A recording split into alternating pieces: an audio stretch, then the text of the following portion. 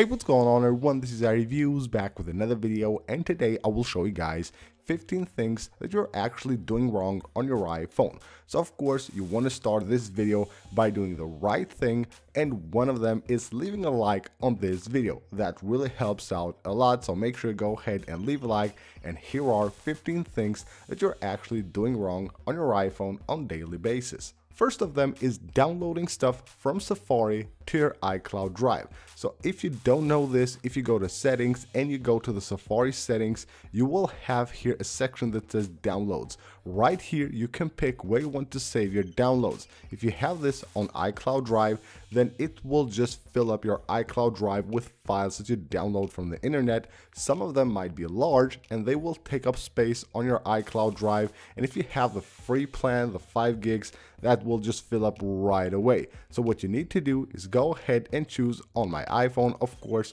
nowadays the iPhones have way more storage, so you can save your files directly to your iPhone and not on your iCloud Drive. Now, if you already have done that and you have downloaded files to your iCloud Drive, you want to delete them. The way to do that is by going to your iCloud at the top of the settings app and just go to manage storage right there, and you will see here a section for the iCloud Drive. So once this opens, let's just give it a couple seconds here. Here we have iCloud Drive, and you will see here all the files that you have on your drive. You have the downloads, and these are the things that you have downloaded from Safari to your drive. And from here, of course, you can delete all of them, or you can just pick whichever one you want and delete them individually.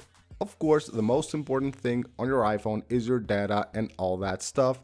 And of course, you want to keep that private. You enable Face ID, Touch ID, or even a passcode.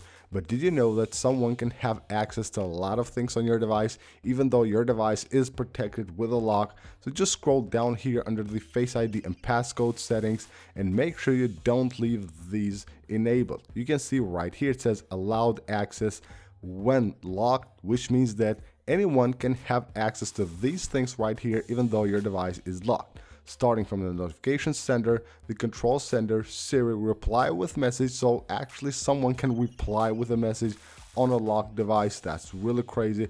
And also return a missed call. So what you want to do is just check out these, and of course disable the ones that you actually don't want to allow access when your device is locked. Another thing that I suggest you should do, which probably a lot of people are doing wrong and not doing on their iPhone, is adding an alternate appearance. Now basically an alternate appearance will make your Face ID way faster, and of course you can give like your iPhone another idea how you look. Maybe you have two different looks, like let's say glasses, no glasses, or maybe beard, no beard, something like that. You can go ahead and add that second appearance, and that of course will help Face ID work a lot faster. Despite from the apps on iOS, also websites will have access to your location, your camera, your microphone as well. You might be doing the wrong thing and giving all the websites access to your location, to your microphone, and to your camera. And with websites, you never know which website you're visiting, so that's kind of risky. So what you need to do is go to settings, go to Safari, and right here you will need to go just lower here, and you will have location, microphone, and camera. If you go here, you will have to enable ask. Basically you have three different choices. You have ask, deny, allow. So if you just choose allow, all the websites will be able to use your location. If you choose deny, maybe there's a website that actually you need to have your location enabled for. That of course won't work as well, so just choose ask. So anytime any website will basically ask for your camera, your microphone, or your location, they will have to first ask you before they can have access to those things. The next thing you're doing wrong on your iPhone is draining the battery all the way down.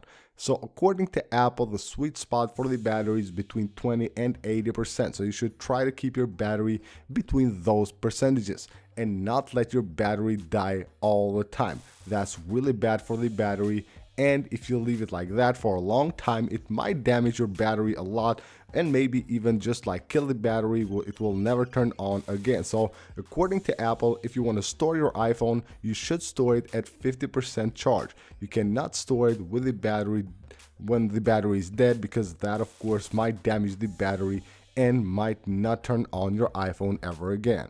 One of the most common problems that I see with people on their iPhones is of course storage. If you have an iPhone for a longer period, of course you will have storage problems.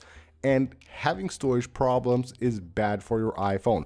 It won't perform as well if you're all the time running out of storage. So this is another thing that people are doing wrong on their iPhone, keeping the storage always filled up. So what you need to do is basically go to storage and see what is taking up space on your device. Here it will show you also recommendations, so I can tap on show all right there, and the iPhone will show me what I can do to actually reduce the occupied storage on my iPhone. I have here all the apps. I see an app that is taking a lot of storage. I can of course go ahead and delete that app and maybe reinstall it later. So like social apps tend to just consume a lot of storage on your iPhone, so you might want to delete them every once in a while and then of course reinstall them and free up some storage. Of course you have to review your photos and videos and remove the ones that you don't actually need.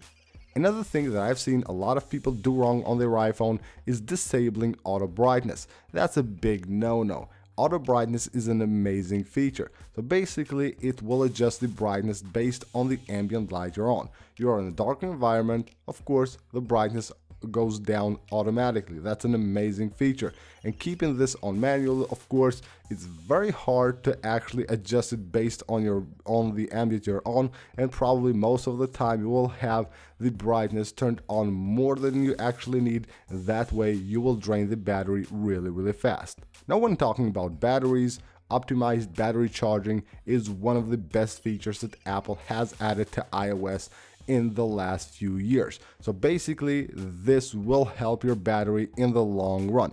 I see a lot of people disabling this because they're just afraid that they won't be able to charge their iPhone at 100%, but this does the work just good, really good. Just give it some time, like a week or so. It will just learn your pattern, how you work and how you use your iPhone, and you will have always battery, and in the long run this will be very good for the battery life of your iPhone.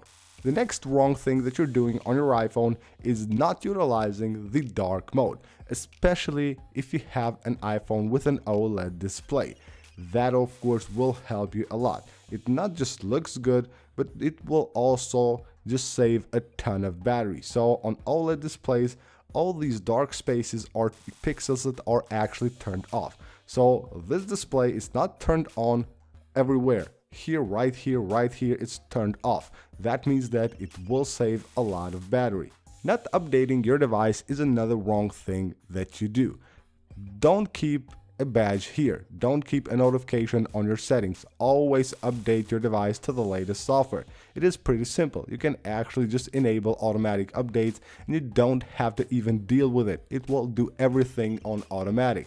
Always make sure you install the latest updates, of course, and get all the latest fixes, security fixes, and bug fixes as well. Giving access to your location to a lot of apps, and some people maybe all of the apps that they have on their device, it's not good. It's not good for your privacy, and it's not even good for the performance and battery life of your device. Location services just consumes battery like crazy. Always make sure that you go to your location services, and the best thing is to do is to turn it off completely if you don't actually need it, or just go ahead and review your apps and see which apps have access to use your location, and of course turn off the ones that you don't need. Another thing that you probably dismiss and not even care about is notifications. Now every time you install an app, they just ask you to allow notifications, stuff like that. They will just send a ton of notifications which actually consume quite a lot of battery and data as well. Make sure you always go ahead and check out your apps and see for which you have notifications enabled. There are apps that you don't actually need to have notifications for them, so just go ahead and disable them from here. Another wrong thing that you're doing is disabling auto lock on your device. You go to brightness, display and brightness, and right here you will have auto lock. If you keep this at never, this will basically risk your device and your data. If you just don't lock your device, you leave it on a table or somewhere, it will stay unlocked. So with 30 seconds, 1 minute, 2 minutes, or whichever one of these, you will have your device more secured as it will automatically lock in that time, and that of course will save you quite a lot of data that you might have on your device and have at risk if you just leave your device somewhere unlocked. The next wrong thing you're doing, and I do this every day, all the time, is closing apps from the background. According to Apple, this will not help to reduce basically battery drain or stuff like that.